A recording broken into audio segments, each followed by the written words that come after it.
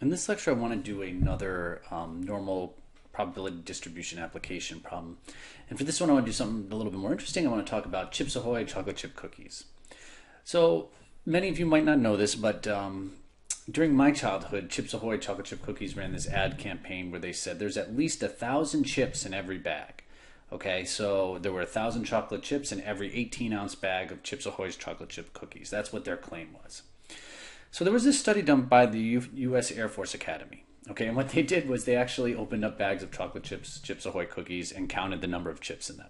Okay, so here's the problem. The number of chocolate chips in an 18-ounce bag of Chips Ahoy chocolate chip cookies is approximately, they're telling you that the number of chips in the bag is normally distributed. That's great. They tell you that the mean, on average, there were 1,262 chips in each bag, and the standard deviation for the number of chips in each bag was 118.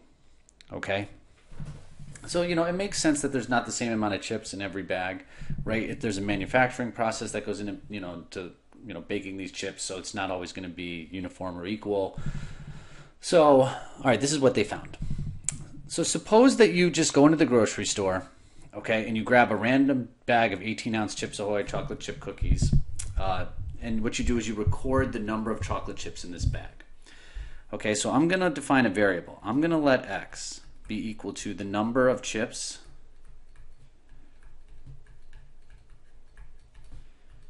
in a random bag of Chips Ahoy. Okay, since we're telling you that it's normally distributed here, we're just going to assume this is a continuous random variable. Part of that could also be like, if there's 1,000 chips in the bag, the next one, is there half a chip next? Is the next chip 1,001? So we're just going to have it not be discrete, but a continuous random variable here. Okay, so I've got this random variable, and I'm going to ask you some probability questions. Okay, first let's do this one. What is the probability the number of chocolate chips in the bag is greater than 1,300?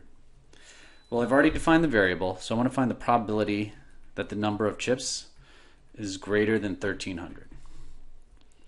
Well, we're going to draw the normal curve. Okay, so just go back here. What do we know about x here? We know that the number of chips in the bag is normally distributed.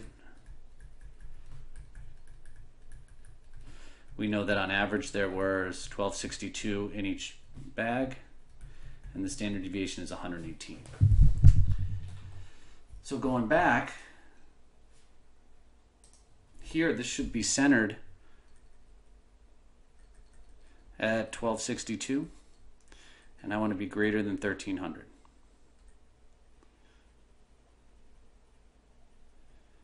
So guess what? Now I just do a z-score. So a z-score is the x variable minus the mean divided by the standard deviation. So there's only one x variable of interest here. So this is 1300 minus 1262, and the standard deviation was 118. So we're going to grab our trusty calculator for this. Okay, so you're going to need to put the top in parentheses. So it's 1300 minus 1262 divided by 118. And you're going to get this number. But you're going to have to round this to 2 decimal places. Okay, the reason you're going to do that is because our z-score table only goes to 2 decimal places. So I'll just round it down to 0.32. So now this becomes, what's the probability of z-score is greater than 0.32? Well, it's an area to the right. It's a tail area to the right. So this is 1 minus. So we're going to grab our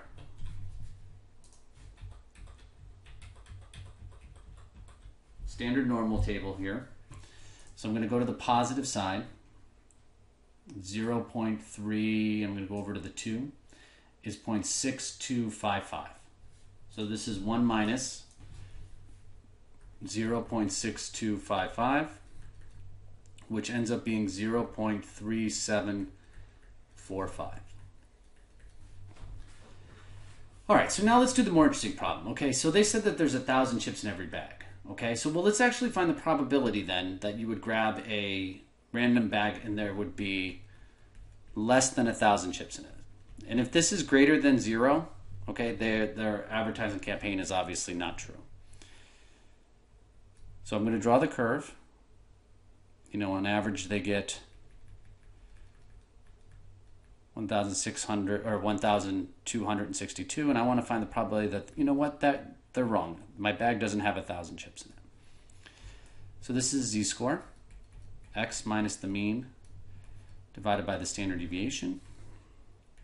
So this is 1,000 minus 1262 divided by 118.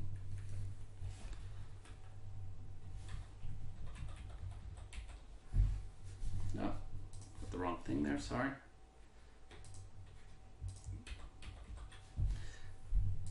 So 1,000 minus 1262 divided by 118. Let's see what we get. You get minus 2.222. So this becomes, what's the probability that a z-score is less than minus 2.222? So this is a tail area to the left, so you can just read this right off the table. So minus 2.222. It's a small probability. It's 0.0132.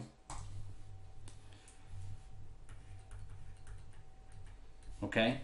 But since there's a chance it could happen, okay, their claim is not correct.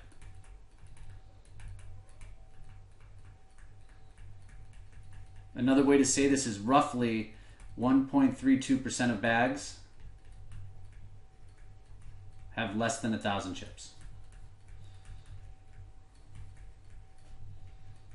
And that's why this ad campaign is no longer used. They actually caught him. All right, class, so now in the last 2 lectures, I've done the iPhone example, and now I've done a Chips Ahoy example. What I'm going to do in the next lecture is actually show you how to use your graphing calculator to answer some of these as well.